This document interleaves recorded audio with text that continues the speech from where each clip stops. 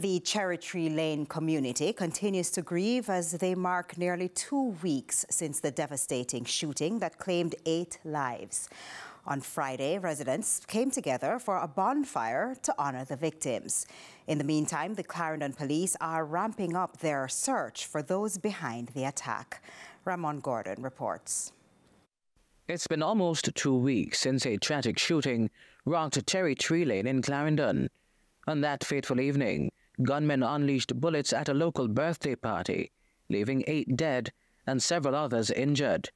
In a display of solidarity and grief, residents gathered Friday for a bonfire to honor the lives lost. The event provided a space for collective mourning, but it also offered a chance for the security forces to give an update on the matter.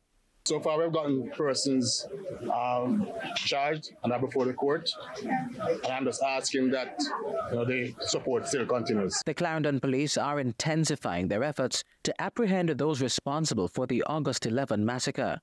Superintendent of Police Shane McCullough confirmed that while 2 primary suspects have been charged, the police are actively pursuing additional persons of interest. We have intelligence which suggests we will follow and we continue that type of pursuit until the culprits, them, everybody who involved in this type of wickedness, face what them supposed to face. You understand me?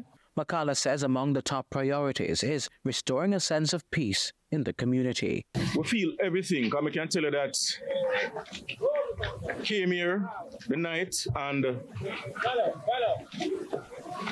images are real. You understand me? Because there should be nowhere in Jamaica where people cannot come out in them front of them yard. Because basically, this is the front of your yard. You understand me? It shouldn't be something like that happen.